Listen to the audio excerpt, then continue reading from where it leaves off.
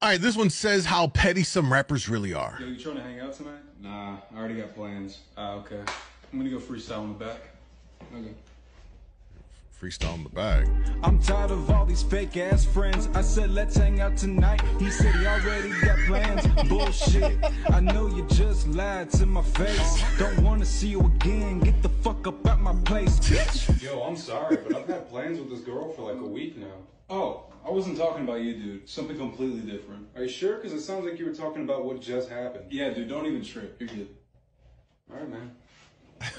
He just walked in the back and interrupted my take. Sorry, I can't hang out. I'm taking a girl on a date. Yeah, right, dude. Everyone knows you're fucking gay. So take your blue shirt and get the fuck up out my face.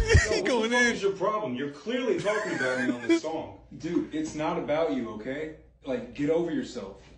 All right, but if I walk out and I hear you saying some shit that sounds like it's about me, we're gonna have a fucking problem, okay? Whatever. All right, what happens? Bitch ass blue shirt, hat wearing cocksucker. He definitely got the inspiration for this from that Key and Peele skit. Let's take a look at the comments. Rap name is Gaslight. Whole album called If the Shoe Fits.